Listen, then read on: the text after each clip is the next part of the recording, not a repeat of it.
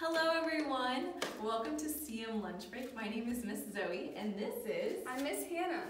And today we are going to be learning about junk food and Jesus.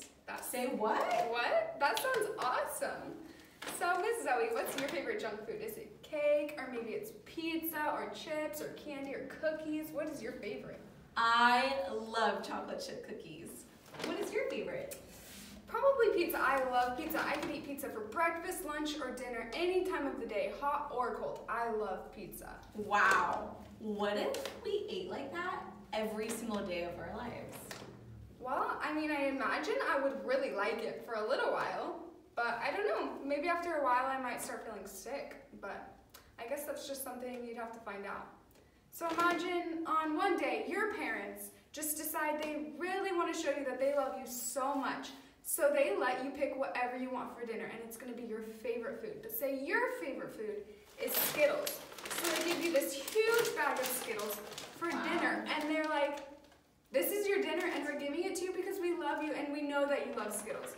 So here's your dinner, and you know what? You'd probably feel pretty happy that they gave you Skittles for dinner. I totally would feel super excited. Yeah. Well, and day 2 of having dinner, what if your parents decide to give you a chocolate bar, like this Mr. Good bar? Do you think you'll be sick after that? Maybe. You might start feeling sick if you're only eating candy, but I mean, maybe you'd still feel pretty happy. But then what about maybe on day 3, your parents are like, we love you so much, we're gonna give you this huge Kit Kat bar for dinner, and we just want you to eat it because it's delicious and we know you love it. But you know what? You might be asking for vegetables and chicken for dinner because you feel like your body really wants healthy food because you might start feeling tired or weak or sick from all the junk you've been eating. But your parents are like, no, you get this king-size Kit Kat bar. Wow. So, Miss Hannah, are you saying that if you only ate junk food, you would get sick and unhealthy? Well, I imagine life would be a lot different if you never ate any vegetables or chicken or any food that was healthy for you. Life would you wouldn't be able to do sports the same. You probably wouldn't have energy. You might not be able to focus on your schoolwork. Your life would probably be pretty different. And that's why your family and actually God too wants you to eat healthy and they want to feed you healthy. So what keeps us healthy, Miss Hannah? Well, it's funny you ask because obviously food keeps us healthy. Yeah. We can eat our vegetables, our protein. There's all the food groups that we need to make sure we have in our diet just to make sure we're healthy. But the Bible actually tells us there's another thing that we can have to keep us healthy. What is it?